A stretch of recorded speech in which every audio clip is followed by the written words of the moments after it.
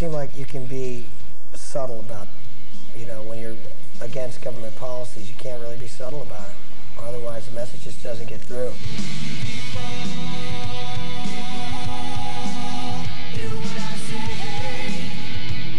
A lot of people miss the message and miss the meaning if people put a lot of words to it. It's simply, you know, you've got to start out by saying, you know, Bush sucks, and then you can list some reasons because you got their attention. Well, whoa, they said it, and then you can drop it in.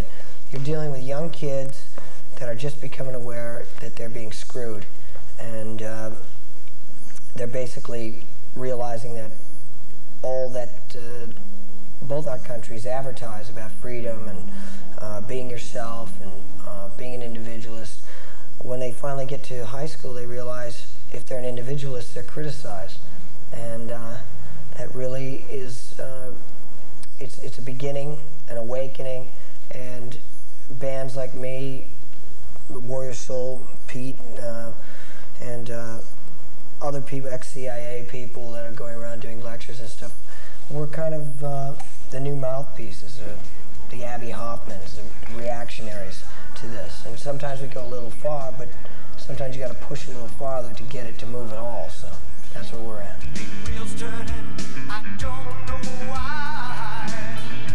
I stand here to defy. You don't have a central issue necessarily like you did in the 60s. It was easier for bands to walk out and go, hey, we're against the war stinks, people are dying, la la la la la. And that's easy, and it's easy to bring people around that. And when people go, yeah, forget it, you know, that's not cool. Now there's so many different issues, and it's like, you can't just go out and rock around and go, save the whales. It just ain't gonna cut it, you know? You gotta, but it's an important issue at the same time, so you've gotta kind of make people aware, draw people in, make them aware of it in a way that's got a style and a grace, and that's what we try to achieve.